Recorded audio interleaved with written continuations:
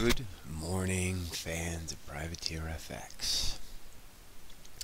Euro got trashed last night, 10 p.m. Broke through the fig all the way down to 64. We took profit on our core short euro and our core short euro yen.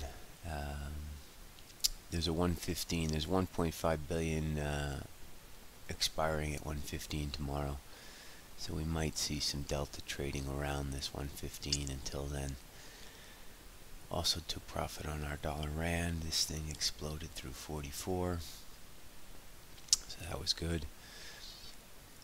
We were kept busy overnight with Aussie yen. Broke 30. Now trading at 04. This is just core short from here. We think this has some more to go. We're going to try and resell some euro yen up near sort of 60 maybe, if we can. But we're square in that. So really we're just managing this Aussie yen. And also busy night in SPOOs. Did not make a new high in the S&Ps. Big long wick, tail, whatever you want to call it. And now we're through the trend line, staring directly at 29.07, which is going to be huge. So short S&Ps. As far as new trades going into today, the charts are a little bit messy now. This sterling yen is somewhat interesting, even though I'm just staying away from sterling these days. Prices below 147, the figure, are interesting technically. Of course, the problem with any sterling trade is, any short sterling trade is, you have the risk of some headline bomb, snapping your neck. So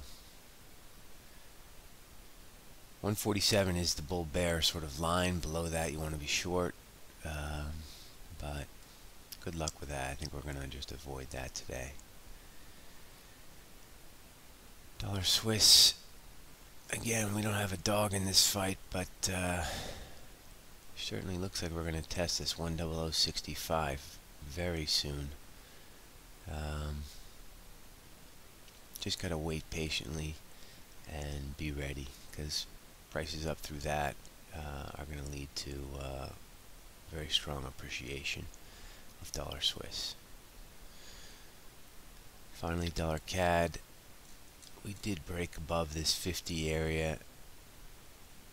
We talked about this. I said the whole world is selling at 50, and they did. You can see it in the hourlies. All the sellers were here, but once they got filled in, now the market's all short. And I don't know, I think they're just over-emphasizing good NAFTA. Rates are screaming higher in America, so this is going to drive the FX, right? 10-year yield's now 320. 30-year is 331.